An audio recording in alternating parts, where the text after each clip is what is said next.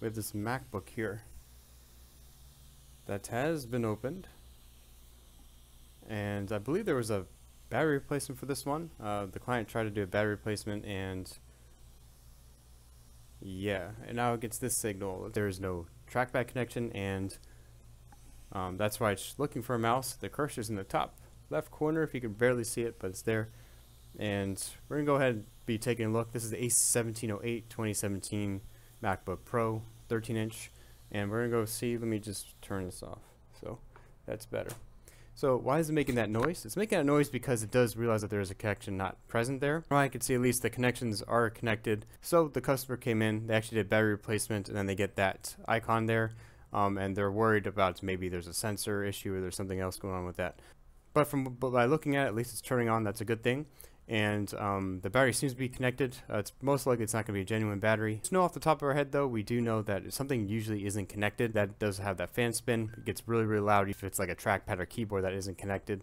That's usually the case there. That means at least it's being recognized as that's disconnected. So maybe there's some end that's actually just disconnected, and we're hoping that's just what it is. So let's go ahead and take a look at it and see what we got.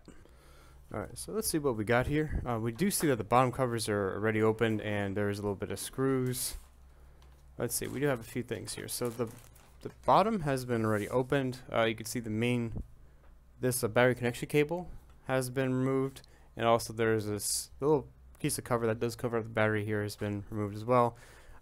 So we know it's turning on, and that's at least a really good sign. So that's the number one thing is if it wasn't turning on after you did battery replacement, that's a pretty bad sign. This model, since it is turning on at least, and this part really isn't connected, there is a problem. At least we do know that this can at least turn on without a battery connection. So we do know this does work without a battery. So we're not too concerned really about at least the battery being a problem. We're more concerned about connection problem. Most likely that there is a problem with the trackpad, either trackpad cable. You can see there's a little bit even of a bend. You can see there's lots of marks around it. And we do see that this cable is loose, which we don't really care too much because at least it's turning on. And we can check the charging after we get that, after we get at least the trackpad working. We can do something like that. But we want to just check here and really see if there's anything obviously visual. I do see that these screws, these are part of the trackpad screws. The trackpad actually goes underneath here, and then there's screws that go here that's attached to it. So there's 1, 2, and then 3, 4, 5, 6, 7, 8, 9, 10. Yeah, there's like 10 screws actually go on the bottom here. Now the problem with these type of models, if you see, and why we like to normally do them, is that these are actually adhesed to the frame of it itself. There's no screws, or there's no easy way just to pull it off. They are adhesed, and usually it's very easy that you can go actually under here and damage it. So we do see that there's 3 big cells here, and this big cell in the middle does have where the trackpad is. It's right under there, and I can see that the customer most likely tried to remove it because there are screw holes. You can see the little white that goes in the bottom there. That means they're a little bit stripped. It means they don't have a perfect size screwdriver that's going to fit, and it does look like that this has been at least attempted there. We can also see up here you get kind of the same thing around the trackpad area here, and you can see those screws have been uplifted too. Maybe you just need to push this down, it'll work. Maybe there's a problem with the actual trackpad itself. Maybe the connection isn't there. I do know on the other side of this trackpad that there is a connection that goes underneath, and it is adhesed, at least close to where you connected it in. So we're just going to focus on that because I don't really see anything super obvious here outside of at least what we're talking about. We want to make sure that this is the data line that goes for the battery. So if you unplug it, it will turn off. And also this is where you're going to get an actual charge, and this is where you get your positive and negative connection here. And I think it even says it here, does it? Yes, it does. Says there's positive and negative when you. So we want to make sure we undo that because this is how the laptop's going to be charged if we plug it in, and we don't want any electricity going as we're opening it up. So let's go undo the screws here, and at least they're not too stripped, so at least we can easily remove it here. And let's go ahead and pop this open, see right here if there's anything obvious, and it feels okay. So it does feel like that it was completely in. So this isn't our problem, and our most likely our other problem is going to be actually underneath here. So let's take out all these screws that go here, and we'll see if that's going to be just the only issue there. Maybe there's we're looking probably for either damaged or not components, or we're looking for The easiest one, which would be just the connection is just a little bit loose, and it's going to make that fan really go nuts if that isn't connected.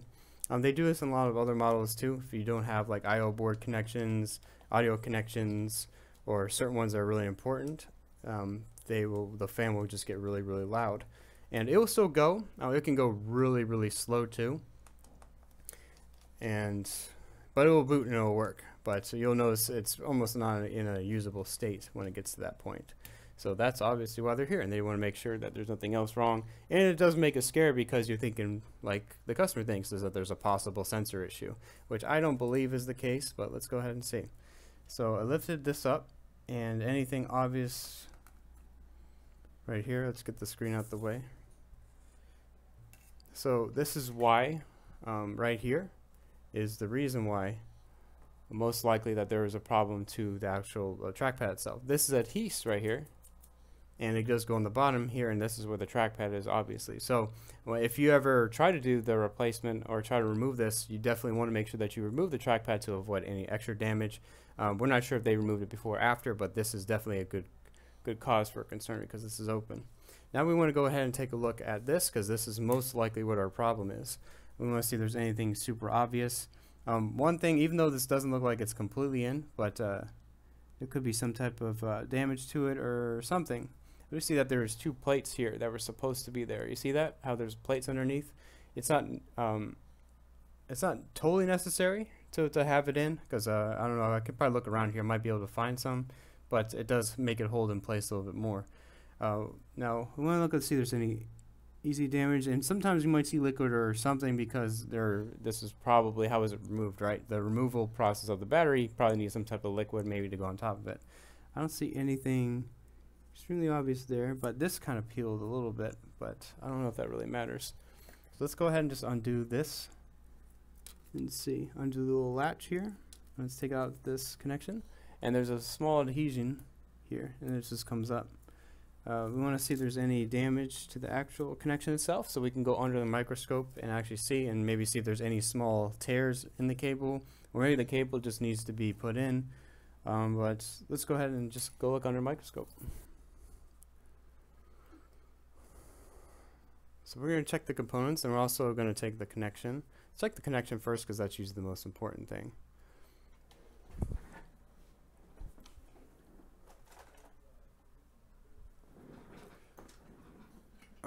And we see that this is a little bit off here. I think this is just, it's not too big of a deal, but it just shows that there might have been maybe like a small struggle here. Not sure if there was a short, a burn, or just a little bit of a physical scratch that goes on top. That's kind of what it looks like. But there's nothing inside of there. But we don't know what really happened during the removal process, right? See, this is a bit rusty here, so maybe there was some type of liquid, and you look even around this area, so most likely there was probably being liquid probably put on this area here for it to be damaged. Let's look at the cable just real quick, and we'll see if there's really anything else. So let's take a look at both sides of the cable. Cable looks healthy there. See if there's any cuts. Actually I do see a tear here. There's a tear in the cable. See that? This is your problem. So it looks like there was a tear in this cable. There was a struggle here, and so you can see this even was a bend. This could damage it too, enough where I could recognize it. But probably when you're removing it, this is probably, you will, oops, that's it. And so that's most likely what it is there.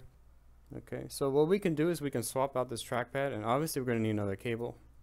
And I bet if we just get, honestly I really think if we just get another cable it should be okay, but might as well just go the extra mile and just replace the whole entire trackpad with the cable, because we do have them at our store. We want to go ahead and check it out. And I did find some of the metal pieces like this one, just to help hold it in a little bit better. Oh man, go the opposite direction. This actually, the right here, so I think this is meant for this repair to happen. So I think we should be able to get a successful repair.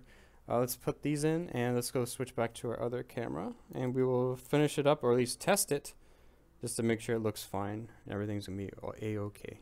I want to connect the battery too because that fan is gonna make a loud noise again. We don't want to wake the neighbors up around here. And it should boot a lot faster. It won't take forever. It won't be like really slow, and there shouldn't be any loud, extreme fan noise like that. Once this gets plugged in. Alright, so I'm not gonna put it fully back. Let's make sure we just connect everything. And I believe this is just gonna work. So let's go ahead. And it's easy to tell too because it doesn't have no Apple logo here.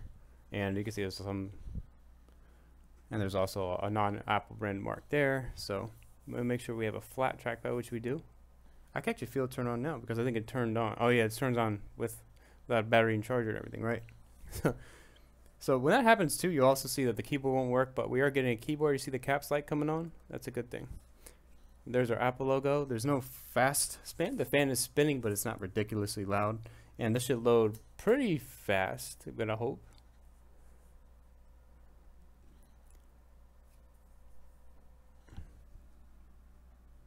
Alright, so at least this is a good thing. So it's not going right to the main menu. Sometimes when you put this on, obviously there's going to be a problem. Because maybe it's been turned off incorrectly or force shutting it off. So let's go ahead and charge it. Let's make sure we're getting our voltage and ampage here. Now, but this looks like at least it's on, and we have a trackpad movement. Oh, I don't know why I zoomed down. So we have a trackpad movement. And I want to check the keyboard too because these usually go hand in hand. So let's see if I can even get around. Okay, so I'm going to just check the Wi-Fi connection. Okay, the keyboard's working, the trackpad's working, there's no loud fan noise. And we are getting a charge at the top there. I don't really see a charging icon, but we are getting our... Can you zoom? I can zoom in more? No. So we are getting our 19.5, 20 volts, whatever you want to call it, and then 2.72 amps, which is good. It's a nice current that we're actually getting. That means the battery is charging, and we're getting it. We so far already charged 22 milliamps. Now we're at 24. Now we're at 25. So the charger is charging the battery, and it looks like at least he is getting charging. There is also a lightning bolt signal at the top there, even though it hasn't changed yet. But let's go ahead to the main OS. I think. Let me log in and just make sure we test it. But everything looks to be fine. I do want to make sure I run it overnight. I definitely want to make sure that we test this fully, obviously. I'll go into the OS itself and then make sure it's charging. And there's 6%. So it was at 5, now it's at 6. So that's a good sign. And everything looks to be pretty good. Alright guys, I hope you guys enjoyed watching this video. Found this video very informative. And here's our little culprit here. Again, this is, you can see this a lot better here. You can see there's a tear that occurred. Most likely when this has been removed. The only way you can get to this part is if you actually took up the trackpad and removed it, because this is where it bends and this is where it goes over. So it's a perfect match, and because it's glued in adhesive there, you could easily see it here. You can see the little white that's on the back side here. That's a little bit of adhesion that does go on the back, and probably when you're trying to tug it, or if you're not sure that it's even there because it's a little trap. And when you try to pull it out, it's very easy to pull out, and then you get a little micro tear. This is a pretty big tear, so it's pretty obvious. At least we were able to see that pretty easily, and it's easy to show you guys. But it's very easy to do that because there was a little bit of adhesion trap that does go there right where the connection is. And if you pull it and you're not aware of it, it's easy to tear it like this. So I hope you guys enjoyed watching this video. Found this video very informative. Very fortunate for the customer that this was more of an easy repair, and there wasn't really any type of power issues going on, because sometimes, especially if you have any type of battery connection, if you try to do stuff while the battery's connected, or if you touch the wrong component, or you just rip something else that's a little bit more difficult, like more of the battery connection, then maybe you have to get another battery, or you maybe have to go down another rabbit hole that's not really fun. If you're getting power and you do see that fan spin on and it gets really, really slow, usually that means something isn't connected properly. And that's just how we kind of knew. That's why this was easy just to find and diagnose this pretty easily. So I know it's a quick video. It's not a super extensive board repair, but I hope you guys enjoyed watching anyway. If you did, please leave a like. Really, this helps us a lot. Subscribe for more content. Push a lot of MacBook repairs, also software talks and liquid spills, hard drive repairs, and whatever else we really see fit, because we're a shop. If you're interested, we do have all of our links and contact in the description below, and we'll see you guys in the next one. Bye.